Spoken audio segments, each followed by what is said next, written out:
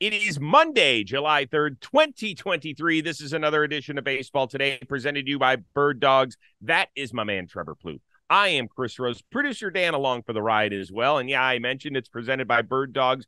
Once again, people, it is time for you to get involved because on Friday we will have our Bird Dogs question of the week. So make sure you check out our social media channels. You ask us a question. You know what we like.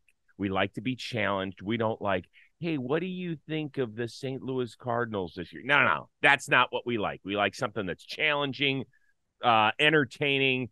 If we pick it, you will be rich, famous, and you're going to get a Baseball Today t-shirt that hopefully will fit. So there you go. Plouffe, hope you had a really good weekend out there. How you doing? I did great. I watched a lot of youth baseball. Teddy's still going with the All-Star. So, I mean, my last couple of days have been straight on at the field for almost 12 hours a day, just really soaking it all in. But we had a good time. I love seeing the smile on his face, all that good stuff. Fun. But I'm ready to talk some Major League Baseball with you, Yeah, well, Rosie. before we get to the All-Star game discussion, I want to do a little tip of the cap, and this goes to Blake Sabol of the San Francisco Giants. Over the weekend, ball hit by Jeff McNeil, one hopped into the stands, fan touched it, ball's dead. Mets fans start booing because they thought it prevented a run. Umpires got together, said run would have scored anyway. And then Sabol, even though that cost the Giants a run, goes over to the kid, gives him a little fist pump, which I loved, and then afterward they had a chance to meet. That's what baseball is all about, and from all indications, Blake Sabol is exactly that type of dude. Oh, I thought we were watching something. Yes. No, he's great, dude. I can't believe that that you weren't going to do this because you mentioned you might not do this. I love the tip of a cap, and I love Blake Sabol. And, whenever a fan intervenes in a game, especially when it's a kid like that, you don't know what to feel. The rest of the day, he was probably the rest of the game until Blake went up to him, he's probably sitting there like, man, what did I just do? What did I just do? This helps everyone. So I love it. It's a great act by him. And he's a rookie, young guy. To be able to do this and have the wherewithal, I thought it's pretty special. Yeah, that was awesome. All right, let's get to it. All-Star reserves and pitchers announced on Sunday. I want to focus on some of the positive stuff. We'll get to the people, this guy got snubbed, and that guy got snubbed. But the best story of all the guys who made it, in your opinion, is?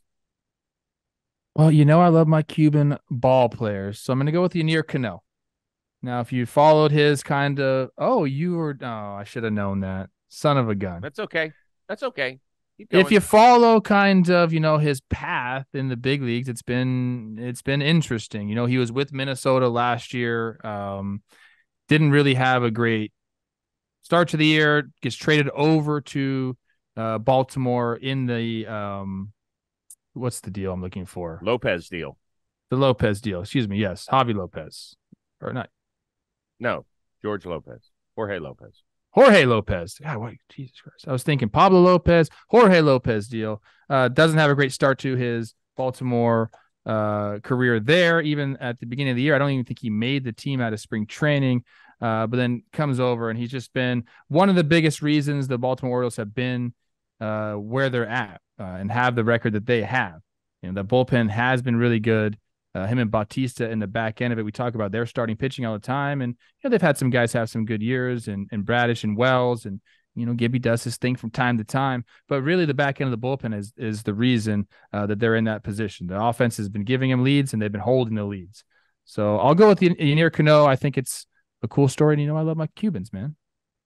Yeah, that's why I'm wearing the Baltimore hat. I was going to go with Cano as well. Just to add a little bit more to the story, and Dan Connolly, who unfortunately recently was released by The Athletic, wrote a wonderful profile on him a little bit over a month ago. So if you're on The Athletic, go read it, go find it. He and his wife didn't just leave Cuba, right, the way that some ball players do. He went through, quote unquote, the proper channels. So a ton of paperwork. It took over a year. And during that time, Cuba didn't even allow him to partake in baseball on Cuban fields. So his craft was put on hold for a whole year. He couldn't work out there at all. Eventually, he works his way to the Dominican, gets discovered, all sorts of stuff, gets a nice little signing bonus from the Twins. Doesn't exactly work out. He had 18 innings in the show before this season. Had to go and get he had to go earn a roster spot in spring training. And now he's got this. He's got a beautiful young family. He has a little son that came along a couple months ago. Things are twisting for him. I love it. Also, the Rourke deal out in Oakland, voted in by the players as the second best DH behind Shohei Ohtani. Go look at Mark Kotsay delivering the news to him and how much it meant to him. A guy who's been through 4 organizations, even though he was a high pick, has finally kind of made his stance. I thought those were cool stories. Yeah, Rourke was the other one I was going to talk about as well. So we're kind of on the same page today. Yeah. Stoked for him, like you mentioned, going through that many organizations and having to deal with different hitting coaches and kind of, believing or not believing in yourself. When you start to move around like that and you're searching for a home, it can be difficult. Now, he had this great start to the year. He's kind of tapered off the last couple of months, but did enough in the players' eyes that first month to get the All-Star nod. And, somebody has to go from the A's, and I'm happy it's him, man. He deserves it. Okay, a few other things. Just while I'm spitballing here, we have to change the rule. Finally, let's please change the rule. Michael Lorenzen basically admitted he was almost embarrassed. Like, he's psyched to be going to Seattle, but he said, I couldn't believe it when A.J. Hinch mentioned my name. He's like, I have an ERA in the mid-4s. What am I doing? And I think we're all figuring, like, what are we doing? You're saying that you don't want to have every team represented. No, I'm done with that. I'm done with it. I think it's over. If we're going to truly say it's a Star of Stars game, then let's make it that. Let's make it the best team possible. Let's not do the whole. Well, it shouldn't be Star of Stars. It shouldn't be Star of Stars either. I don't like the popularity contest thing. I understand that, but at least the guy. In what world does Michael Lorenzen deserve to? And I'm not here to pick on him. I think it's a shame that we're doing this, but the way the game is being set up now, we're focused on Michael Lorenzen, the Michael Lorenzens of the world today. I think what you could have done is had Erod be on the team, give him the All-Star nod, and obviously you have to give his roster spot away. So I think this is an interesting choice for them. I guess. Here's the other thing. I like everyone represented. I think that should mean something. And now I know this is a bad instance of it, but I'm usually like not okay with stuff like that. For this reason, for the All-Star game, I'm on board with it. Listen, dude, I grew up in Cleveland, Ohio. It took my team 24 years to finish higher than third in its division. There were plenty of years I only had one representative to grow up and root for. I was going to watch the game regardless. So here's one other thing. The Pete Alonso stuff really bothers me. I do believe I'm not a big conspiracy person. I am not. This one is league driven. He was a league selection. He didn't announce he was in the home run derby until he knew he made the All-Star team. They want him in the home run derby, which has really become a bigger deal. And I love him in the home run derby. I think he's fun because you can root for or against him. I don't think there's a lot of guys that are that way. So I understand that aspect. I wanted him in the home run derby, but this is some bullshit. It is. He waited until he found out, and then last night he's all mic'd up, and he's telling the guys, and Carl Ravitch and Eduardo Perez are like, oh, yay, we get him in the home run derby on ESPN. I like those guys. I like them. I've had good conversations with them, but come on, guys. Let's just call it exactly what it is. That was something that was league planned, and Pete told him, it was the old Gary Templeton. If I ain't starting, I ain't departing. And what he meant was, if I'm not in that All-Star game, he's not even the first guy in the Mets you send. They only had one representative. Who were the league chosen guys? It was Pete and who else? Well, there's a few of them, but he was definitely chosen by the league. There's a breakdown on MLB.com about who was the players' vote, who was the league vote, and you could say, well, look at how many home runs he's hit. There's two guys on the Mets I would have put ahead of him, Nimmo and Robertson, and I cleared this with Jolly Olive, who's the biggest Mets fan that I know. He's like, yeah, Pete has been okay. So, once again, this isn't a shot at Pete Alonso, but guys, let's stop holding the league hostage, and let's at least come out, league, and say, you know what? We had to give Pete the role because we wanted him at the home run derby, which I'm sure they'll do. I have nothing. So you think that they believe the home run derby is a bigger draw, and they really wanted him in, and that's the conspiracy? Yes. Yes, 100%. And I wouldn't be shocked if they made a backroom deal with Vlad. Vlad's had a terrible year. Really, like a one-WAR player. He's a sub 800 OPS guy. There's a gazillion Blue Jays already going. Now, once again, I love watching Vlad. I like watching Pete Alonso. But let's call it what it is here. Interesting to me. Okay. Like I know what you're saying, but in my mind, like those guys don't like make me want to watch the home run derby.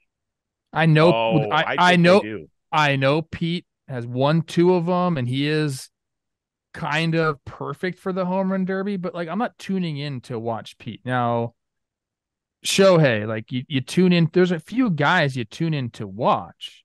And I don't know if Pete is. Maybe that's just my assumption. Maybe you guys are tuning in to watch him. I don't know. I like the conspiracy theories on the show. We don't dabble in conspiracy theories too often here. We don't.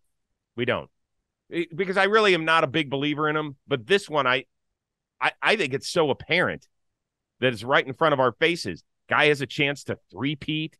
Guy loves it. I mean, he will be doing this until he's 60. He's going to be like a Masters champion. They're going to just keep inviting him back. Do you think it should be so like in the dunk contest in the NBA, which I think is a joke. It used to be great, right? They don't have to be all-stars in that. No. So in fact, almost none of them. So you're saying, okay, I'm going to dig into this a little bit. You said we have some extra time here. You're saying Pete said, I'll do the home run derby only. You think Pete started this conspiracy? Yes. I don't think there's a question about it. Go ask him if he would have done it if he hadn't been selected to the All-Star team. And by the way, I don't blame him for that. The lure of $1 million when he's about to make $200 million. But do you have $1 million? My question is, do you have to be an all-star to compete in the home run derby? Is that historically how it's been? No. Julio's not competing in the All-Star game. Now, granted, he is a Seattle Mariner, and he wants to have a role in the game. Brian Dozier did that in 2014 when it was at Target Field. Yeah. I mean, Joey Gallo did it a couple of years ago. I forgot if he was an all-star at the time, but no, it's not always all-stars. It's just these guys value their time so much. There you go. Dan Rourke just let us know that Cespedes won it and wasn't an all-star in 2015. 2015 or 2013? Okay, so there's a bunch of examples of this. I don't know. I'm curious. 2013. Curious now. You got my tinfoil hat on now. And I'm not saying Pete Alonso's a bad guy for doing this. I'm just saying the league they're going to cover this up, but this is exactly how it went down. All right, now we got to speed up a little bit. Among those who did not make it first wave through, because I think there will be some replacements here, Fernando Tatis Jr. Would it have been a good or bad thing for baseball had he made the All-Star team? I don't think it really matters either way. Part of me thinks would be a good thing if he's in the All-Star game because he is one of the league's more exciting players. And when guys watch him, like I'm in LA, so I get a lot of the youth. I talk to them about Fernando Tatis, and a lot of the first things that they mention are, oh, well, he was on steroids. And like, well, that is part of the story there. I think around the nation, it's probably a little bit different. I think guys still really like Fernando Tatis. I think most of the people I talk to are just Dodger fans. So I don't think it would be bad for him to be in the game. I do think, and Rosenthal came out with an article about this, and he made an assumption, and I kind of second his assumption that the players didn't vote him in because of that. Like you're one thing that ball players in those clubhouses value is holding you accountable for stuff like this. They're not going to vote you in. This is not true. What do you mean? Or they're uninformed. I would like to introduce you to Emmanuel Clase. Sure. In by the players and also received an 80-game suspension for PEDs. Now, there are guys that fly under the radar with it. And a lot of time, yes, like a reliever flies under the radar. Or if it happens to you in the minor leagues, or early on your career. This was like right in front of our face when he was at the top of the game, when he was the poster child for everything, when he was dancing all over the field, doing everything. Bam, he gets hit with a suspension. It's just it becomes a little bit different in players' minds because he's more popular, because he's the guy because they handed him the keys to the pitch. Because they handed him the keys to the sport right away. Okay, well, that's some bullshit then. The next time that we say that players should only be voting for stuff, let's go back to right here, right now. Because, by the way, Emmanuel Clase doesn't deserve to be there on his merits alone. He has not been good enough to be an all-star. And he had the same suspension that Fernando Tatis Jr. had. So, players, if you're going to care about Tatis Jr. and you're going to vote a Clase in, there's something wrong there. Inconsistency drives me nuts. I said this about the all-star selection process. First of all, it's completely flawed, as we all know. We're talking about it right now. But the players, they're not sitting down for a day and doing research before they fill out their all-star ballots. They're not. It's a piece of paper that gets handed to you, a packet, excuse me, and you fill it out, and then you give it back. A lot of times you're doing it right before the game, in between BP and the game, and you just kind of do things. Okay, so it's not like this is like, oh, the players were holding everyone to these crazy high standards and doing it's not like that, people. It's just not. And whether that's good or bad, whatever, but that's the truth. Okay, but I do believe in a lot of players' minds, they remember Fernando Tatis more than they remember Emmanuel Clase. Bottom line. They do. Absolutely, they do. So here's what you do. You put pitchers get away with it way more. There's other guys around the league. No, I don't want to start naming names because I'm over it. But pitchers get away with it more than position players do. I would agree with you 100%. Then you know what? Let's either take it seriously or not. You guys should have one day where you come in, hey guys, everybody's got to be here at 1:30 for a 7:00 game. For a half hour, you're going to do the ballots. We're going to explain it to you. And in there, you could put a little thing about what he's done this year and if they tested positive for PEDs. Put it on there. If it's so important to the players, let everybody know, because I would agree with you here. I think most players don't remember that Emmanuel Clase got suspended. Yes. But I'm just making the point here that we're going to be inconsistent. So at least give everybody the information so then you can make up your mind. If you feel like, hey, they served their penalty, then they get to move on. I personally think that it would be a good thing for him to be there, because I do want to sew up this point. If he's willing to really show some contrition on a national level, not with the San Diego beat writers around him in the dugout at Petco Park. We're talking about really. Now, I understand why the league wouldn't want it, right? This is their crown jewel. Although they do a million different things. They have this freaking baseball draft the same weekend they have the All-Star game, which is another problem. But you understand what I'm saying? They don't want that stink around them. But I think it could be a positive spin if done properly, which, once again, I don't necessarily trust. The time has passed for that. He had a chance to do everything a certain way, and he did things the way that he has done them. Here's where I'm. Well, it depends what you consider a national level. I mean, we played his apology on our show. I'm talking about where all of the national media is gathered in one area. You think you want, at the All-Star game, he just stands up in front of everybody and apologizes again? It's never going to happen in a million years. No, but I think that there's a way to discuss it. Okay. That's all. I had something else to say. Now we're kind of getting off topic a little bit, but I also I'm in the camp of, if you serve your suspension, you served your suspension. Right. Me too. Hey, there is one thing I want to clean up. Pete Alonso's not the defending champion. Soto is. Want to thank everybody in the chat for reminding me of that. He's a two-time champ. Right, he's a two-time champ. So sorry about that. You can take out all of your comments from the YouTube. Yeah, he got beat. He got beat early on in last year's Derby. You know who took him out? Did Vlad take him out? I don't remember who took him out, but I remember Pete Moylan catching one of his home runs. That was fun. Hey, I want to tell you a little bit about Bird Dogs, our presenting sponsor. They have got the shorts of the summer. They're stretch khaki shorts designed for a slimmer fit through the thigh and the leg, giving you a truly sculpted look. I wore a pair this weekend. Michelle's like, have you dropped a few pounds? I was like, no. I'm just wearing my Bird Dog shorts. She's like, oh, they look great on you. I said, thank you very much.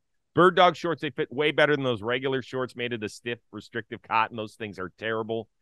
And they have fixed the issue by inventing cloud knit fabric. It looks just like khaki, but stretches all the way. Nice, slimmer, tighter fit. And Bird Dog also uses the anti-stink sweat wicking fabric. Keeps you cool and dry all day long.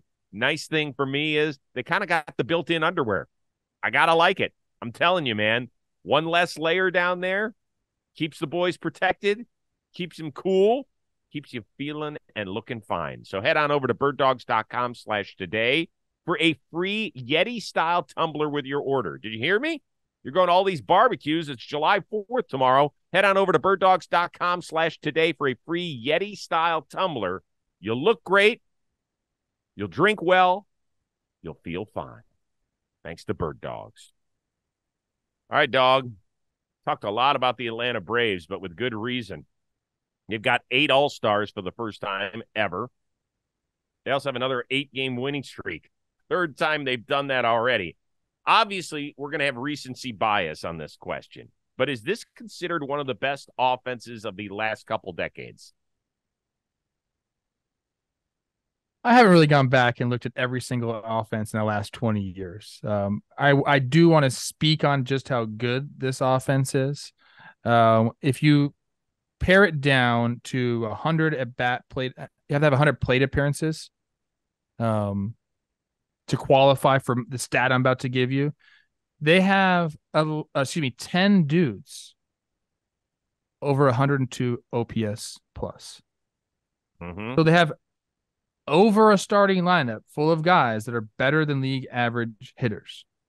And then at the top of that, we have a guy, Ronald Acuna Jr., who's going off playing like an MVP. We have Sean Murphy playing like an MVP. We have Matt Olson playing like an MVP. So they have length in the lineup, and they have the top end where you're getting these MVP performances. It's exactly what you formulate in a lab if you want an offense. They're hitting homers. They're getting on base. Right now in the big leagues, they're second in average, second in OBP, first in OPS, third in runs, first in homers. They're even 7th in stolen bases. They're just getting it done all over the place, which kind of brings me to my next point. Yes, this is an unbelievable offense, and I think what we're watching is really special. They're going to be around together for a long time, but we just did a little segment on Talking Baseball, and I just didn't realize how dang good another offense is in this league. The Texas Rangers, first in average, first in OBP, first in runs, second in OPS. So for me to sit here and say this is the best offense in the last, yeah, they're really good. But there's this Rangers team that has just been almost just as good as them, if not better. So to answer your question, yeah, they're one of the best teams. I'm not going to just put the crown on them right now because there's another team in the league doing almost identical things to them. Spencer Strider, who made the All-Star team, I thought had a pretty appropriate quote. He said, "You don't have to be perfect pitching with our lineup." That means something. When a pitcher, there's plenty of pitchers out there who are like, man, if I give up more than 2 runs, do we have any shot of winning today?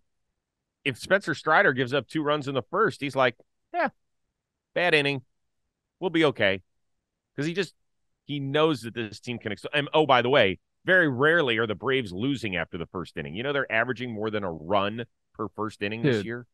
They're going nuts. They're insane. Watching them play, you just realize they're the team to beat. Right. They don't have the best record in the game. The Rays still have the best record in the game. But if you're asking me who's the best team in baseball now, it's the Braves. Right. I think they're the best. Yes. I mean, and they're going to be well represented up in Seattle, and they deserve to be. They've got 7 guys that are on pace to hit more than 25 homers. They do remind me a little bit of the teams I rooted for in the mid-90s with the then Cleveland Indians, right? They've got a guy at the top of the lineup who had significantly more power than Kenny Lofton.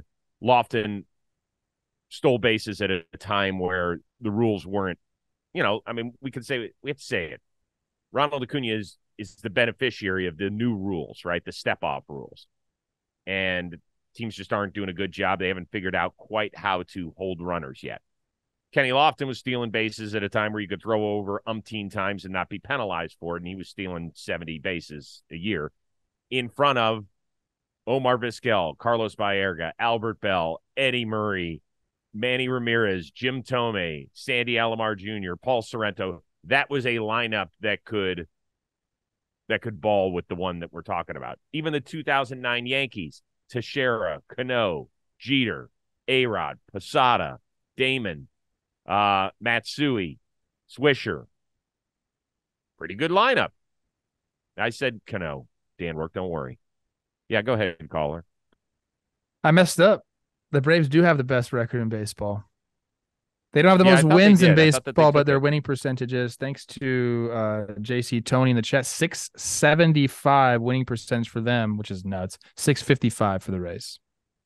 Stand corrected. So Nick Swisher would probably say, yo, bro, R090, bro. Yeah, better. Whatever. All right. Other big news. We had our first kind of monumental trade. Aroldis Chapman on his way from Kansas City to Texas for a couple of pitchers. He did pitch a scoreless inning.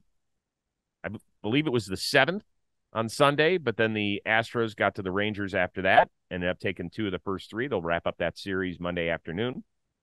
Other than that, what caught your eye on the field? I'm going to cheat on this one. I'm going to go off the field, actually, but it pertains to on the field, if you know what I mean. Okay. Mike Trout went and did an interview with our good buddy Todd Frazier, and I think he was sending a message to front office, to ownership. He said, he's talking about Shohei, and this isn't groundbreaking, everyone knows this, but to hear it out of Mike Trout's mouth is a different thing. He said the best thing we can do to keep Shohei around is to make the playoffs, and they're close right now.